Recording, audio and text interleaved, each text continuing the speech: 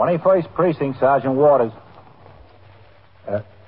Wait a minute, lady. Talk slower. I can't understand you. A man in the hall? What's he doing there? Yeah? Yeah? Was he drunk? You are in the muster room at the 21st Precinct, the nerve center. A call is coming through. You will follow the action taken pursuant to that call from this minute until the final report is written in the 124 room at the 21st Precinct. All right. I'll send an officer over right away. Well, don't worry about it. He'll be there right away. He'll take care of it. Yes, ma'am. 21st Precinct. It's just lines on a map of the city of New York. Most of the 173,000 people wedged into the 9/10 of a square mile between Fifth Avenue and the East River wouldn't know if you asked them that they lived or worked in the 21st. Whether they know it or not, the security of their homes, their persons, and their property is the job of the men of the 21st Precinct. The 21st, 160 patrolmen, 11 sergeants, and 4 lieutenants, of whom I'm the boss. My name is Kennelly, Frank Kennelly. I'm captain in command of the 21st. I was working my night tour, 4 p.m. to 8 a.m. It had been a quiet night in the precinct, and after I turned out the platoon for the 12 to 8, as superior officer on duty in the division during the night, I was called to the 23rd Precinct to supervise the patrol force on duty at a 3-alarm fire near the approach to the Triborough Bridge. I was still out of the precinct at 2:10 a.m. when Patrolman William F. Coley, assigned to post number 4, approached a call box on York Avenue to make his hourly ring.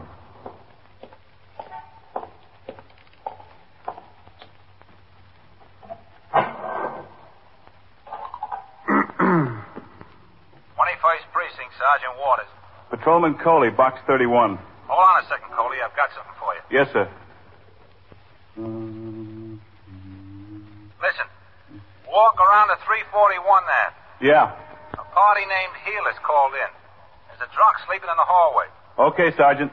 When you get it cleaned up, ring in again. He'll take your meal. Yes, sir.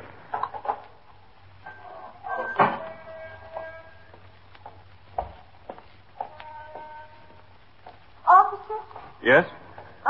I hate to bother you, but I'm a little confused. Which way is the subway station? The Lexington Avenue subway? Yes, that'll be all right. That's 4 blocks this way and 1 downtown. Oh, thanks. It's all right. I got sort of mixed up.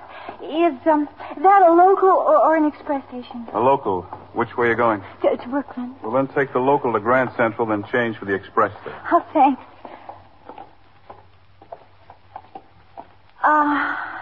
Yes? Do you smoke? Yes, ma'am, but not on the job. Look, officer. What? There's just 1 or 2 cigarettes smoked out of this package. I'd like to sell it to you for a nickel. Madam, I Please. I've got 10 cents. I need 15 to ride the subway. Oh. Please take what's in the pack of cigarettes and give me a nickel. It's a bargain. It's really a bargain. Look, I don't want your cigarettes, lady. You can see I'm dressed all right. I'm not a tramp. Yeah, I can see that. That's right. It's really a long, sad story. I'd rather not go into it if you don't mind. You don't have to. You want to borrow a nickel? I want to sell you my cigarettes. That's not necessary. Here. You, sure you have the dime? That's all I've got. Here you are. And here are your cigarettes. Oh, forget it. I can afford to be that generous. Where can I send it to you? Forget it. It's nothing. Oh, look, I certainly appreciate it. You don't know how much I appreciate it. It's all right. I know how you feel. I don't know what to say. You see, I'm not a tramp. It's okay, lady. Oh, I've got a job in this building. Now, you just walk over to Lexington Avenue in downtown 1 block. Well, thanks a lot. It's okay. I certainly appreciate it, really. Yeah.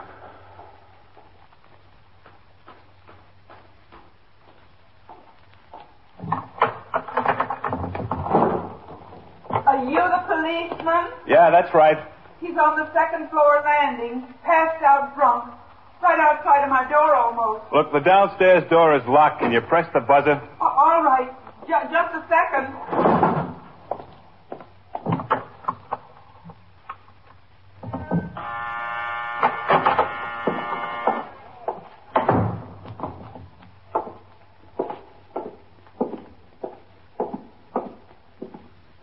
Up here on the 2nd floor. Okay.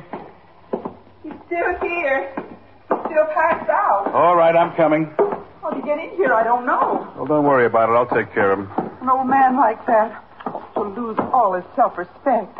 Hey, Pop. Pop, come on, wake up. What's the matter? Come on, Pop, sit up. You ought to be ashamed of yourself. Ashamed of yourself. That's it, Pop. That's it. What are you doing here? Oh, sleeping, that's all. Just sleeping. Look, don't you know better than to get drunk in other people's hallways? I'm not drunk. I was just sleeping. Look, Pop, you can kid yourself, but you can't kid me. No, I'm not drunk. I'm 78 years old. I never had a drink in my life. Then what were you doing here? What were you doing in this hallway? I was sleeping. Can you stand up? Of course I can stand up, but... The idea. Coming into a hallway and sleeping. Well, I wanted to sleep someplace. Don't you have a home? No, not anymore. You live someplace, Pop. Where? Well, if I lived someplace, I'd be there. I wouldn't be sleeping in the hallway. Why did you have to pick my hallway right outside of my door? I'm sorry. I didn't know it was your hallway. Any hallway had been good enough. What's your name, Pop? You called me Pop. Now, come on, will you? Pop is good enough. Look, old-timer, it's 2 o'clock in the morning, and we're going to wake up the whole building. Now, what's your name, and where do you live? My name is Pop, and I don't live anyplace. Look, I can't stand here and waste time with you. I can take you down to the station house, and we'll get it settled there. He's not drunk. What do you want to do that for? Lady, you sent for the police. I thought he was drunk. You can take me to the station house if you want to. I don't care. Look, I want to be reasonable. Just tell me your name and where you live and what you were doing here. And we'll see if we can get the whole thing straightened out. You saw what I was doing here. I was sleeping. Well, what's your name? Pop. All right. You have a phone, don't you, Mrs. Heelis. Mrs. Bertha Heelis. You have a phone? Yes, I have a phone. We go inside so I can ring in. Yes, we can go inside. But what are you going to do with him? He wasn't drunk. I was mistaken about that. Look, I don't know what to do with him. That's what I want to ring in for. Let them tell me. Patrolman Coley rang into the station house and explained the situation to Lieutenant Gorman, the desk officer on duty. He was instructed to bring the man to the station house, and for this purpose, an RMP car was sent by radio to the address. In the meantime, the fire in the 23rd Precinct had been extinguished, and I returned to the 21st. It was 2:25 a.m. when I got out of the car, crossed the sidewalk, and walked up the 3 stone steps into the muster room of the precinct house. It is required by the manual of procedure that the commanding officer sign the blotter immediately upon leaving or entering the station house, and I went around the desk to comply. Hello, Captain. Sergeant? 21st Precinct, Sergeant Waters. Hello, Red. Captain? All right, hold on. Lieutenant, Yes. Cahill is ringing in. He reports 1 male at Roosevelt Hospital in that auto wreck. Kessler went over in the ambulance. All right, tell him to resume patrol until Kessler rings in that he's ready to be picked up. Yes, sir. Okay, Red, it's all yours. Resume Big patrol. fire up there, Captain? Yeah, Red. Call when you're to pick up Kessler. It burned out this one building almost completely. Ran about 30 families out on the street. Lucky it's a warm night. Yeah. And we had to reroute bridge traffic. Nobody hurt, was there? No, the alarm was turned in fast. Come on, Pop. Right up to the desk. Where do you want me? Right here is all right. Here he is, Lieutenant. Hello, Captain. Coley? You still won't tell you his name, Coley? No, sir. Will you tell me, Pop? Well, if I wouldn't tell him, why should I tell you? What's this all about, Coley? Well, he was sleeping in the hallway, Captain. The lady who called in thought he was drunk. All right. I wasn't drunk. I never had a drink in my life. Well, what were you doing there, Pop? Sleeping. Now, look, Pop, we don't want to put you in jail. Let's get it straightened out. What's your name? Well, I'm not so sure jail would be so bad. At least there's a bed in jail. The floor in that hall is kind of hard. What about your family? What about them? Where are they? Can we get in touch with them? I'd rather go to jail. Well, it wouldn't be any problem. Sleeping in a hallway, that's disorderly conduct. Maybe you call it disorderly conduct. I was just sleeping because I was tired. How old are you? 78. I was 78 in March. Don't you have any money? Well, I've got $3, $4. Look, don't you want to tell us your name? No, I thought I made that clear. Well, how can we help you out? I don't know that you're trying to help me. If you are trying, I don't know that I want your help. We are trying to help you. Maybe so, but I'm still not going to tell you my name. All right, Coley. Let's see what's in his pockets. Put your hands up on the rail, Pop. Suppose I don't want to let you search me. Oh, look, it's the law, Pop. We're required to search all prisoners. Well, if it's the law, I don't want to go against that. Oh, Lieutenant. Yeah. Make it, sure. I think I saw an alarm yesterday. A missing persons report on a 78-year-old man. Did you? I think so. Go on, go see if you can locate it. Yes, sir. Right away, Captain. $3.88. Gee, I was pretty close about the money. I said between $3 and $4. A pipe, some tobacco. You're not going to take that pipe away from me. I've had that 16 years. You'll get it back, Pop. One key, a door key. You can throw that away.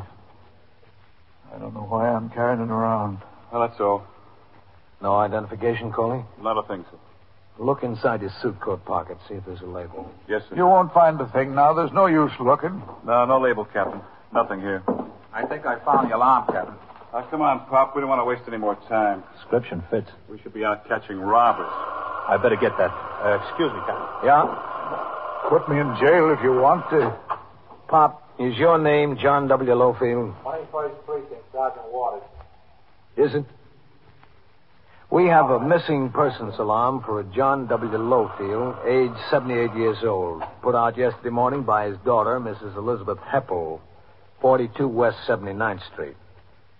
She says he's missing from home and describes him as 5 feet 8 inches tall, 145 pounds, medium build, gray, almost white hair, glasses, wearing a brown suit, gray sweater.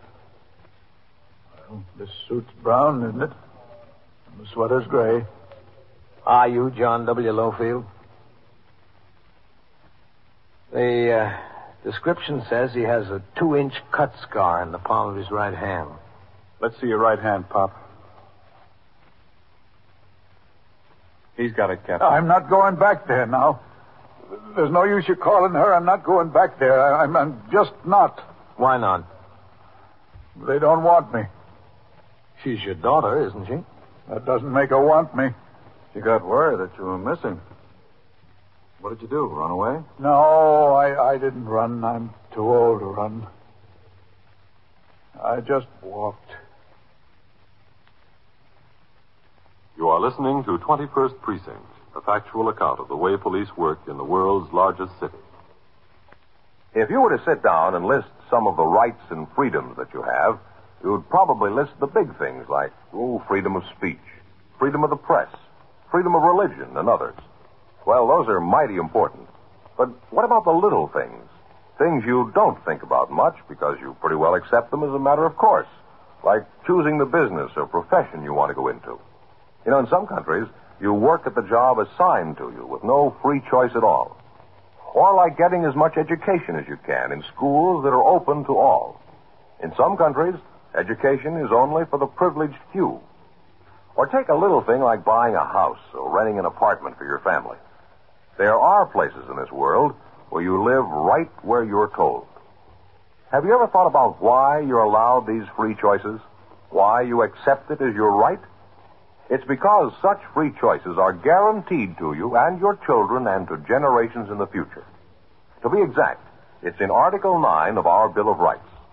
The men who wrote our Constitution and our Bill of Rights put this in just in case they forgot to mention something important in the others. It says, the enumeration in the Constitution of certain rights shall not be construed to deny or disparage others retained by the people. You get that? It's not left to Congress or the President or any special group. These rights belong to all of us, to the people. It's one of our freedoms. Now back to 21st Precinct and Captain Kennelly. Because John W. Lowfield, the 78-year-old man found sleeping in the hallway at 2 o'clock in the morning, was the subject of a missing persons alarm, he was not booked in on the charge of disorderly conduct. Instead, he was taken upstairs to the 21st Detective Squad to await disposition of the case. In the meantime, Lieutenant Gorman, the desk officer, informed the Manhattan Communications Bureau, which in turn put out a cancellation of the alarm on the teletype. According to established procedure, the desk officer in the 20th Precinct on the west side of Manhattan sent a patrolman to the residence of Mrs. Elizabeth Heppel, the daughter of John W. Lowfield, who reported him missing, to notify her that he'd been located. At 3:15 a.m., while I was out on patrol of the precinct, Detective Edward D. McInerney returned from his meal. Carrying a paper bag, he walked in the front door of the station house, through the back room, and up the stairs to the 21st Detective Squad.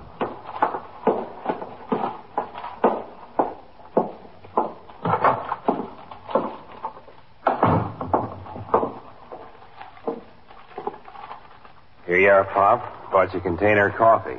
And a Danish. Oh, thanks. Thanks a lot. I didn't know how much sugar you wanted, so I brought 3 lumps. No, I don't use any sugar. Now, how much do I owe you? Oh, you don't owe me a thing. No, you're not supposed to buy food for me now. Forget it. No, how much is it? Forget it, Pop. I've got money. Save it for your old age. Well, thanks. Thanks a lot.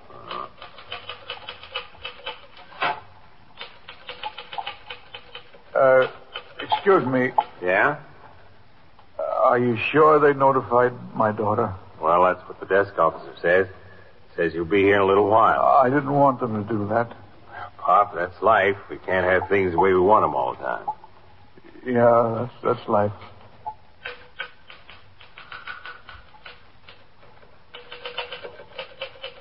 Is that about me? What? Is what you're writing there about me? Oh, no, Pop. It's about something else. It's a 61. Oh, that's so? Yeah, it's a crime report. It's about a lady who left a package in the car and the door's unlocked. She came back. She was very surprised to find the package gone. Oh. Do you have to do that with every little thing? With every little thing, yeah. This day and age, Sherlock Holmes make a lousy detective. He couldn't type. Hello, Ed. Lieutenant? Did Fitzpatrick ring in? No, sir. You were up early this morning, Lieutenant. Yeah. I hope it wasn't anything I did. No, it wasn't anything you did, Pop. Lieutenant King, Mr. John W. Lofield. How do you do? Lofield? He was the subject of missing persons report. Daughter's on her way over here to get him.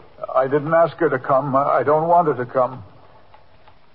I wish they'd just take me back where they found me. That's all right, Pop. You'll be better off at home. If I had a home. Look, Ed. Yes, sir. Who's on the job? Goldman, Vitale. Where are they? Out making an investigation. Have them ring in here. Yes, sir. I don't want her to come for me. 21st Precinct, Sergeant Waters. Sergeant, would you have CB put out a call for 419 to ring in, please? Okay. Thanks. What have you got hanging, Ed? Nothing much, Lieutenant. Just Pop here. All right, Ed, you come with us. I'll take care of him downstairs. And no one has to take care of me. I can take care of myself. Oh, Matt. Captain? Well, at 6 o'clock, you said you were going home to get a good night's sleep. Yeah, that's what I planned, Captain. What's doing? Ed. Yes, sir. Go in my office and ring up Cassidy and DeLuca at their homes. Yes, sir. Tell them to meet us at the 44th Squad at 4 o'clock. Yes, sir. Right away. Well, I just came up to see that you were getting taken care of, Mr. Lofield. Oh, I'm getting taken care of. I'm getting taken care of fine. Except you won't let me go. Well, your daughter will be here right away. That's the reason I want to go. Oh. What's doing, man? Well, the 2 boys that stuck up the laundry on York Avenue last week, remember them? Yeah. Fitzpatrick got a line on them, traced them out to a flat up at the 44th. He's got the place planted. Rang into me at home. We're going up there to see if we can collar them. Well, you sure they're the right ones? Well, according to Fitz, they are. He said he had some good information on them. Said he woke up the super of the building they're staying in. They answered the description of the boys we want. Well, it'll be a good collar. They're probably right for a lot more beside that laundry. Yes, sir, I know they are. Here, where can I put this in? Right in the wastebasket there, Pop. 21st Squad, Lieutenant King. Where are you, Goldman? All right. Come on in here right away. We've got a job. I wanted to pay that detective for the coffee and the sweet roll, but he wouldn't take the money. I don't want anyone to pay for me out of their own pocket. He comes from a rich family, Pop. Still, I wish he'd take the money. You're not going to leave home anymore, are you, Mr. Lofield? All you'll do is wind up in the police station. No, I haven't made up my mind that I'm going home. I don't think I am. Why did you leave in the first place? You're half my age, aren't you? Well, little more than half. Everyone gets old, Pop. Old, yes. But old and in the way, not everyone. After Lieutenant King and his detectives left for the 44th Precinct, John W. Lowfield was brought downstairs where he was told to wait in the back room for the arrival of his daughter at the station house. I went into my office where I occupied myself reading and signing reports and communications which would be forwarded to division at the completion of the tour. At 3:40 a.m., the muster room was quiet except for an occasional call heard over the monitor of KEA 394, the police radio. The desk officer assigned to the 12 to 8 tour has the added job of classifying and filing various reports turned in during the preceding 24 hours, and Lieutenant Gorman was busy at this task. Sergeant Waters was at the telephone switchboard. Sergeant. Yes, sir. What time is Coley due to ring? 48, Lieutenant. When he rings, I want to talk to him. Yes, sir.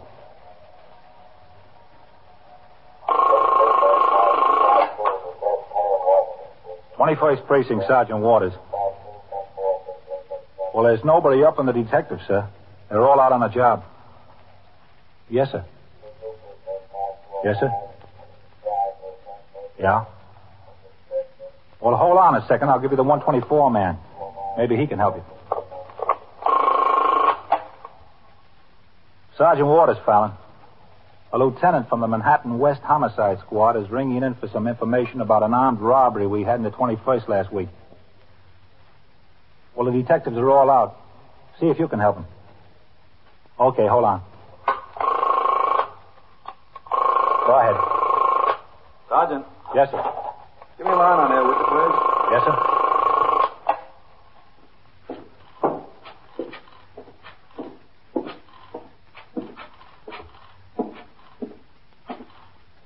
You want some coffee, Lieutenant? No, not right now. Hello. Mr. Reynolds Sturgis? This is Lieutenant Gorman of the 21st Precinct. Yes, that's right, the police department. We're holding a Joseph Gilliam here. Yes, he's been arrested. Simple assault. He got in a fight in a bar and grill on 3rd Avenue. He asked that we notify you. He's being held on $200 bail. Yes, we'll accept the bail here. Well, you better get here before 8. Yeah, 8 in the morning. He goes to court then. Okay. Okay, I'll tell him. Okay. You'll have to wait until the lieutenant gets off the phone, lady. I'll tell him. Oh, thanks. Bye.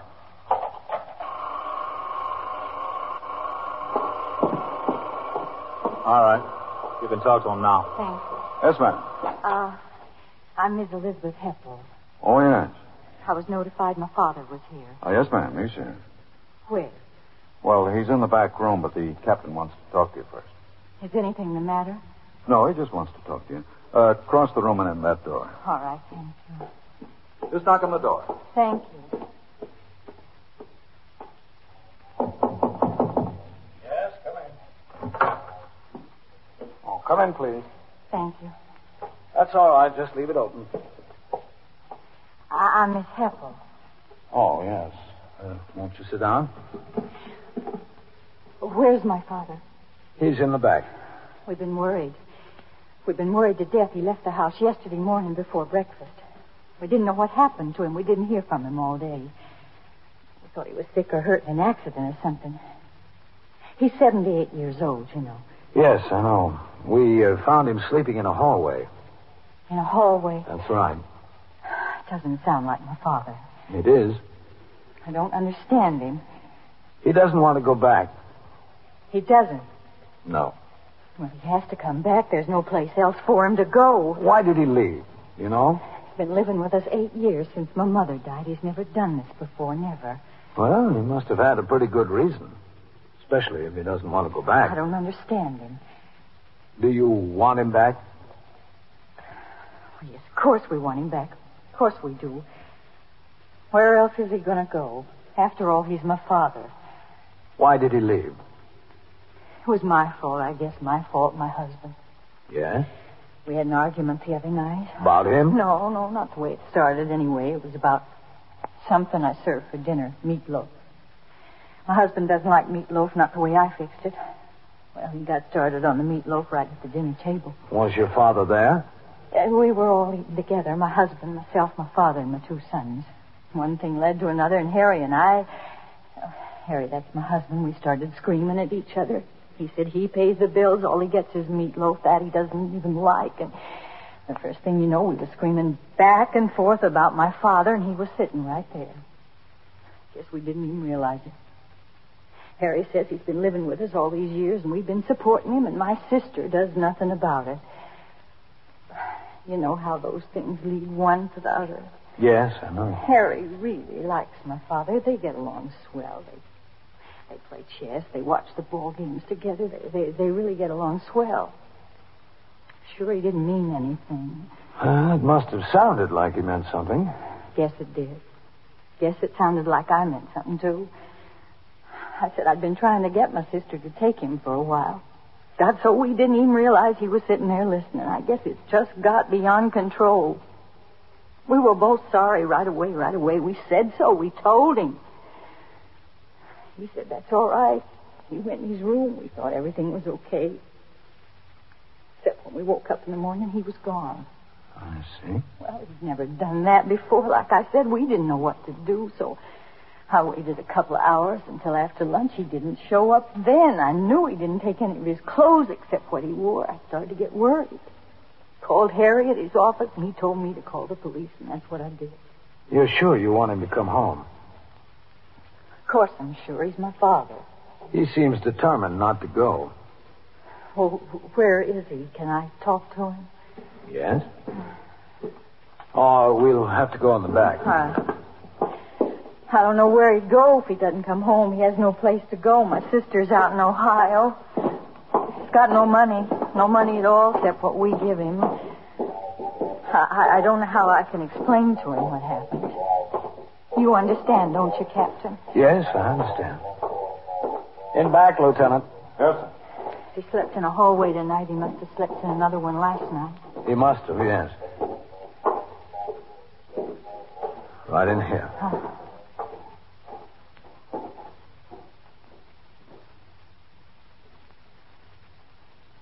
Hello, Papa. I'm sorry to cause you more trouble, Elizabeth. I'm sorry you had to get up in the middle of the night. It's all right, Papa. Why'd you run away? Oh, because I didn't want to be any more trouble. You're no trouble, Papa. Yes, I am. An old man with no money, living in his daughter's house, making more work. Causing arguments with her husband. That's trouble. That's a lot of trouble. You know, we were sorry we had the argument. We told you. Right away, we told you that. Because you told me, that doesn't make me less trouble. Please come home. We want you to come home. Harry and me and the boys, we all want you to come home. Where's Harry? Why didn't he come and tell me himself? Well, one of us had to stay with the boys. Well, he should have come and told me himself. He's sorry. You know he's sorry. No, I don't, Elizabeth. Not for sure. I can only hope that he is. He is, believe me. Well, all right. If you want me. We want you. Captain, thank you. That's all right, Mr. Lofield. Come on, Papa. We'll get a taxi cab. Taxi cab? I guess they really want me back, Captain. Taxi cab. Yes, sir. I guess they do, Mr. Lofield. 21st Precinct, Sergeant Waters. He caught a thief or he saw a thief? Yeah? Yeah? Where is it? And so it goes, around the clock, through the week, every day, every year. A police precinct in the city of New York is a flesh and blood merry-go-round. Anyone can catch the brass ring. Or the brass ring can catch anyone.